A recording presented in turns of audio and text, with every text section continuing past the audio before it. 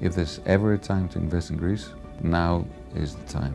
So Greece is a wonderful country, both in terms of its location, geographical location, but also in terms of the people that live here and work here. So we have a country which is an archaeological site from the north to the south, from the east to the west.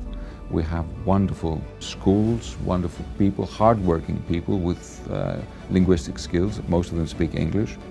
We have infrastructure, we have airports, we have ports, and we are the gate to the European Union. We're the very stable partner in this part of the world, in the southeastern part of Europe, the southeastern part of the Mediterranean.